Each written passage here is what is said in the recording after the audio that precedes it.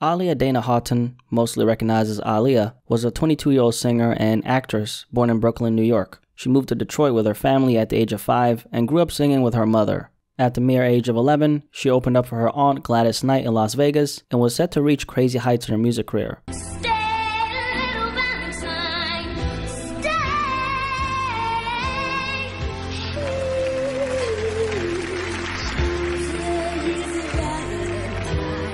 Aaliyah studied dance at the Detroit High School for the Fine and Performing Arts and managed to get a 4.0 GPA. She was a young, classy, intelligent, and talented woman with the voice of an angel who managed to quickly capture the attention of the music industry with her impressive musical ability. From selling millions of copies worldwide to modeling for brands like Tommy Hilfiger. My father has beautiful chestnut eyes. I got my voice from my mother. To having a starring role in some major movies. How could I have missed it? I think I'm hopelessly in love with you. Aaliyah was destined to become a superstar. Her life, however, came to an end on August 25th, 2001, when Aaliyah and 8 people, 7 of them being her crew members, plus the pilot, all died in a horrific plane crash.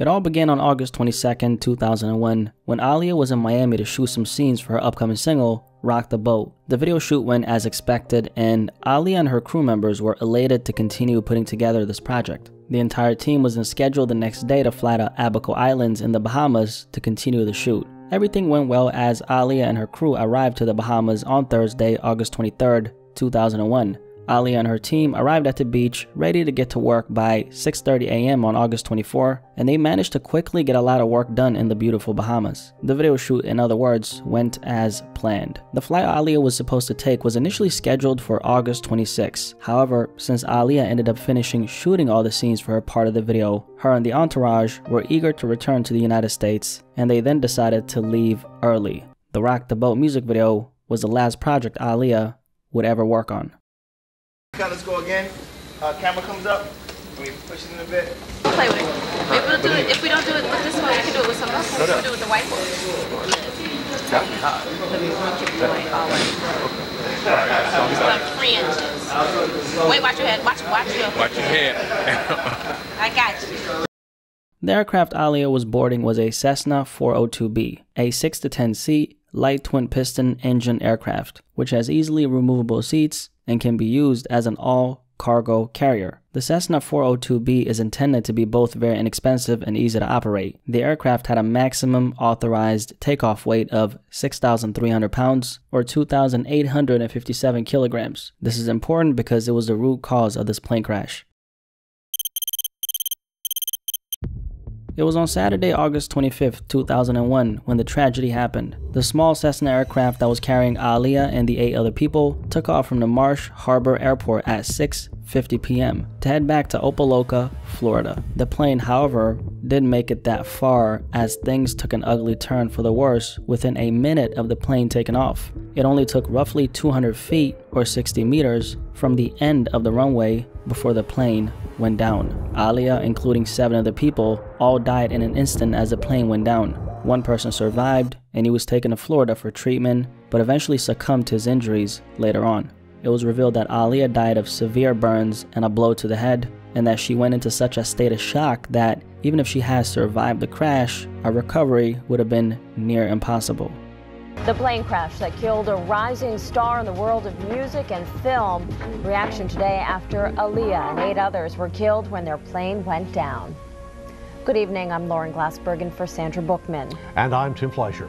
The plane, just after taking off for Florida in perfect weather, suddenly plummeted to the ground. Investigators now saying one of the engines apparently failed.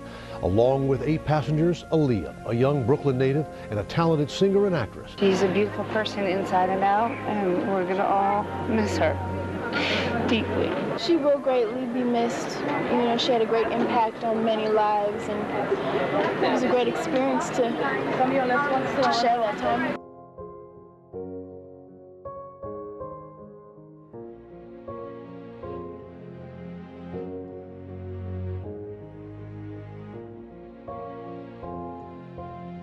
This horrible crash that killed Aaliyah and the 8 other passengers instantly made national news, Aaliyah of course being in the focal point of this tragedy. This plane crash was investigated by the Civil Aviation Department, and the findings were quite shocking. Some of the more shocking findings were regarding the pilot who was operating this aircraft. Captain Luis Antonio Morales III was born in Santurce, Puerto Rico, and he was 30 years old. Luis, who had a keen interest in aircrafts starting from a very young age, received flight training at the age of 17 when he was attending school for it. He eventually received his pilot license in February 2000. Now, apart from his interest in flying planes, he also took a liking to some other things, like doing drugs. Merely 12 days before the crash, Luis was in court where he was sentenced to 3 years probation for charges of crack cocaine possession. This sentencing stemmed from a traffic stop in Broward County, Florida. The police apparently found crack cocaine residue on the front seat of his car during a search. After he ran a stop sign in Pompano Beach, Luis ended up pleading no contest to the possession charge. Now, after an autopsy was performed on his body, they found traces of crack cocaine in his urine and traces of alcohol in his stomach. So this pilot was flying this aircraft which carried 8 passengers while he was under the influence, which is obviously no bueno. It was also revealed that Luis Morales got sentenced for a charge of trying to sell $350 worth of stolen airplane parts the year before. On top of that, Luis was actually not even authorized to fly the plane in the first place. The 2 companies that owned and operated the plane didn't even have a permit to operate in the Bahamas. So this plane wasn't even allowed to be in the air. Some other things about the company that owned aircraft: between 1997 and 2000, they had been cited by the Federal Aviation Administration 4 different times for various violations, which included failing to follow drug testing rules for employees in 1999. That obviously explains why Luis was flying a plane with crack cocaine in his system, and for failing to perform proper aircraft maintenance the previous year. And that brings us to the main reason why this flight carrying Aaliyah went down. The short answer: aircraft overweight. It was a twin-engine plane that carried 9 people in total. It was, however, only supposed to carry 6 to 8 people, including the pilot. Now, more specifically, the maximum authorized takeoff weight for the Cessna 402B was 6,300 pounds. The plane alone accounted for about 4,117 pounds.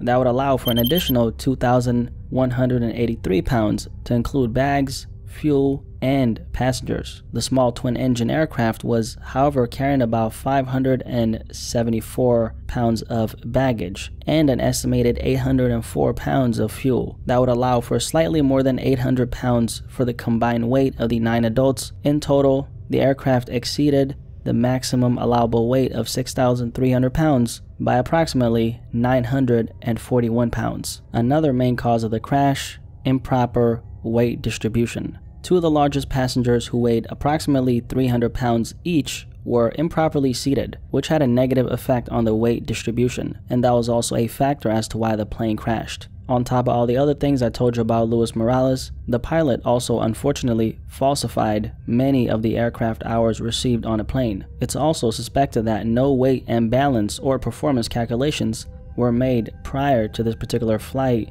as none of these completed documents were found. So it was absolutely not a coincidence why this plane went down. The thing was overloaded by almost 1,000 pounds. There was also reports that haven't been 100% confirmed that state that Aaliyah actually didn't want to get on a plane itself. This was allegedly after she had seen how small it was. She later after this complained about having a headache to her team, which prompted her to go to sleep in the car she was driven in to the airport. Aaliyah was then allegedly woken up and given a sleeping pill and was carried onto the plane while she was still sleeping. This part of the story hasn't been 100% confirmed. It was, however, told by someone who was working at the airport at the time. Aaliyah, ever since her death, has been hailed as an R&B legend who passed away far too soon. It's crazy to think that this woman passed away at the age of 22. She had her entire life in front of her to elevate within her career, but it was unfortunately taken away due to the mistakes of a pilot who should have known better. Luis Morales was a common denominator here. As someone who was flying planes professionally, he's the person who should have not flown this severely